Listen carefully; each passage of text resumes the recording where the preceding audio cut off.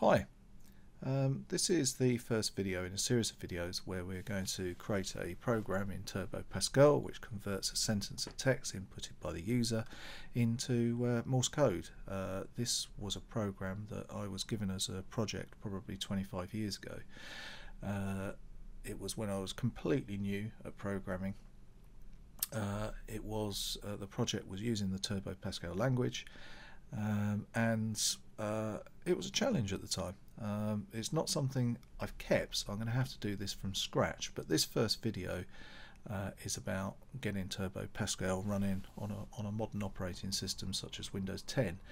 As I'm sure you know, on Windows 7, 8, 8.1 and 10 you can't install DOS programs, so you need to install a third-party program such as DosBox in order to get these old DOS programs working. So the first video is about installing a program called DosBox and getting Turbo Pascal up and running within that program. So without further ado, we shall get on with it. Right, so here we go. We're going to install DosBox. To do this we need to find the program, so go to Google, type in DosBox, go to the first result there, which is to dosbox.com, click on downloads. We're going to be doing this on a Windows computer, but I would imagine that the procedure's the same for most other operating systems, but this is what we're doing today. Click on download, and this should now download it to your downloads folder on your computer. I have done this previously, so we're probably going to find a couple of previous versions here already, but actually let's open the folder. Yeah, that was the third one that I downloaded. Right, we don't need this browser anymore, so we can close all of that. So click on the installation file. We're not going to follow the default options. We're going to do something a little bit different, just to make our lives a little bit easier. Instead of downloading to the programs file, program files folder, we're going to install it to the desktop instead. Because of Windows security, there are certain things which don't work perfectly. Writing to files and things, you've got to do a lot of messing about to get it to work correctly, so it's a lot easier if we just install the program to the desktop, and that way, here we go, let's just move that into the middle of the screen. That way we don't have to worry about making any of those changes.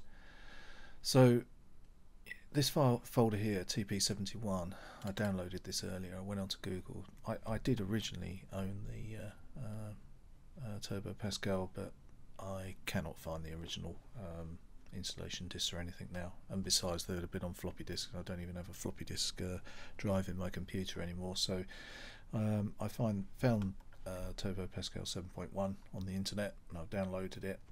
This is a program which is not sold anymore, so obviously there could be copyright issues there. I'm not condoning this, but because it's a program you can't even buy anymore, you don't really have many other options, so this could well be the only way to do it. But just do what you want to do. So anyway, this has got all of the installation files that we need as well. Now if we go into the DosBox folder, we want to create a new folder called Programs, and if we go into Programs, let's move that TP71 folder into there. Now if we go back, we want to now open DosBox.exe to start the program. First thing we need to do is mount a C drive, so I'm going to type in mount C programs. What that's going to do is create a C drive which the root of that C drive is actually going to be the folder we just created called Programs. Now if we type in C:, and then dir to view the contents of that folder, we can see it's done it, and it's got a folder inside called TP71. If we go in here and have a look, we can can see there's an install file here, an executable file. So we need to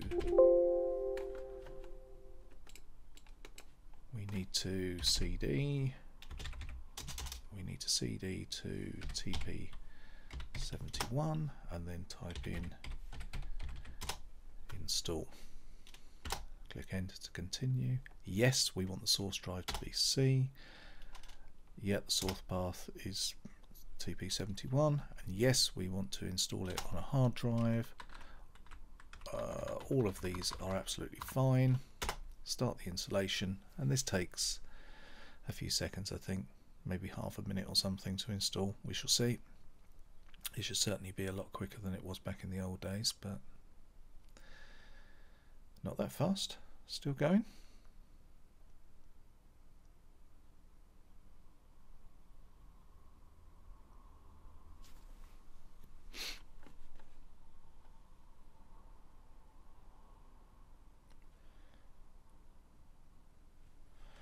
Okay, this is asking us to make a couple of changes, but I don't think we need to do them at the moment.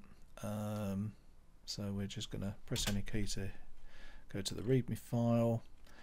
Minimum system requirements. I think we'll probably pass that, being as this is a 30-year-old program.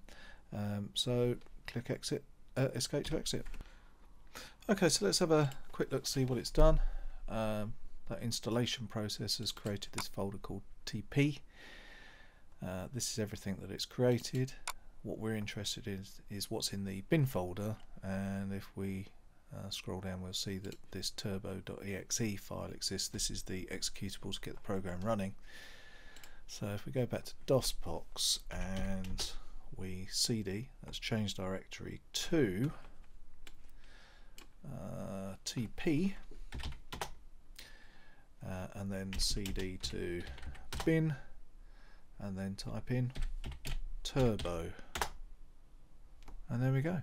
We now have a fully working copy of Turbo Pascal 7.1 within a Windows 10 operating system, and from here we'll start creating our Morse code program. So that's it for now, but I'll be back very soon with the next episode. Bye for now.